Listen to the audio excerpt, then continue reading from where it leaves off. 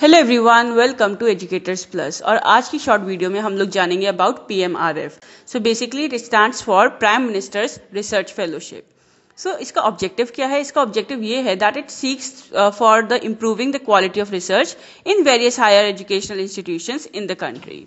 With attractive fellowships, the scheme seeks to attract the best talent into research, thereby realizing the vision of development through innovation.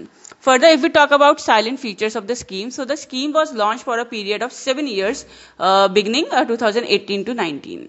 Further, the institutes which can offer a PMRF includes all the IITs, all the IISERs, and Indian Institute of Science, Bengaluru, and some of the top central universities, NITs, that offer science or technology degrees. Further, the candidate will be selected through a rigorous selection process and their performance will be reviewed sustainably through a national convention.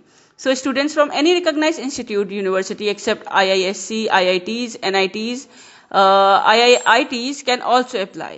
Further, the requirement of GATE score is reduced to 650 from 750 apart from minimum CGPA of 8 or equivalent.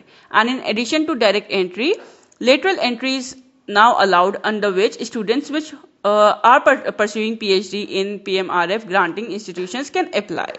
So yes, this was all about this scheme. So I hope you find this video helpful. Then please do like, share and comment and stay tuned for the more upcoming videos. Thank you.